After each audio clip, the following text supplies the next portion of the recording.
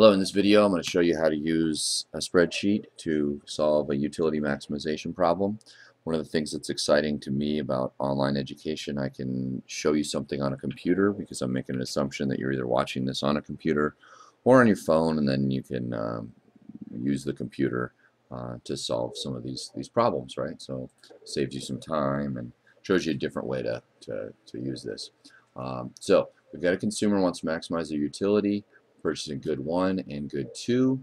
They have a budget of $4. How many of each should they buy? So what I'm going to do here, I'm just going to write some formulas. Good 1's price is 50 cents. Good 2's price is 25 cents. Okay, so if I like this dollar spent column, it helps me to think through what the budgetary constraint is. So what I'm going to do is I get the number of goods times the price, and I don't want that price column to change. So I'm going to put and hit F4 on my keyboard. Okay, I'm not using Excel, but Excel has the same functionality here. And I just copied that formula down, and then on this one, marginal utility is the additional utility, so it's going to be 5 minus 0. Okay, that's that first one. On the second one, though, I've got, and if it helps you, oops. If it helps you, you could actually put a column here where you had 0, 0, 0, and then that would help you with that. You wouldn't have any marginal utility there because you didn't buy anything, right? So if this helps, you can do it that way too. Okay. So anyhow, I can go equals this minus the previous utility, and copy that down. And then very quickly I take margin utility over the price, so it's this divided by the price, which is up here. Again, I want to make sure I put the dollar signs in there so that it doesn't change that formula. And copy this bad boy all the way down, and I'm good. Okay, and over here I'm going to do the same thing. This times this. We got 4 there. Copy this sucker down. Over here I've got 4 minus previous cell. Copy that guy down. And then this divided by this. I don't want that to change all the way down. So now I've quickly filled in my table. Okay, and so eyeballing it here, what can I afford? I only have $4, right? So I really probably can't get to here unless this equals this. Can I afford that? Yeah, actually I can, so that's the right answer there. So I can spend $1 on good 2, or buy 4 units of good 2, and then I would additionally buy 6 units of good 1, and I would maximize my utility. This is as happy as I can get. Okay, can't really get to this one, although it's it's not really going to matter too much. But anyway, so what's cool about doing it in Excel is, let's say that the price changes.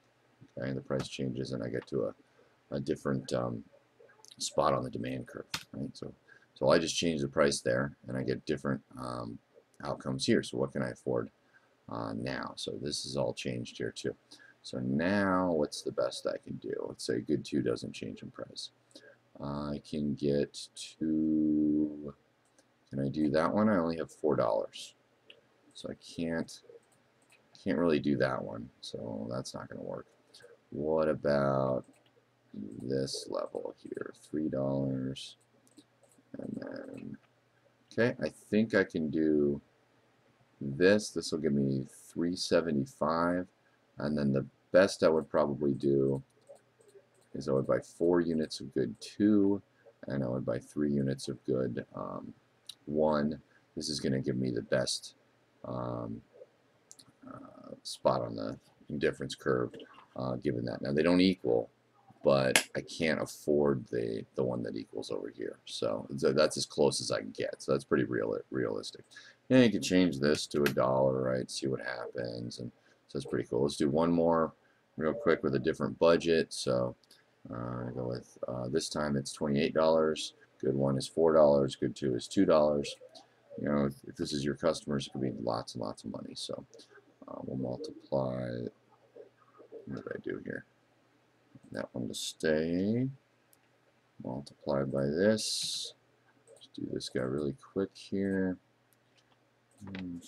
Zero. This minus this.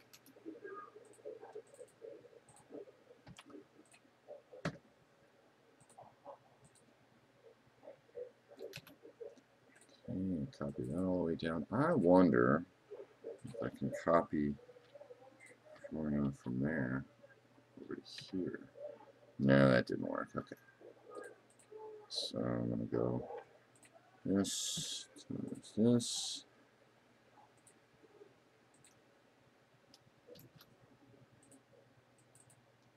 Just working my way through this.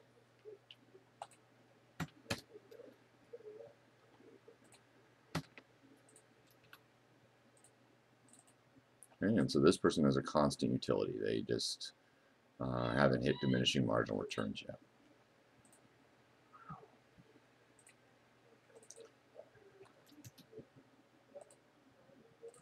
Okay, so what can we afford with $28?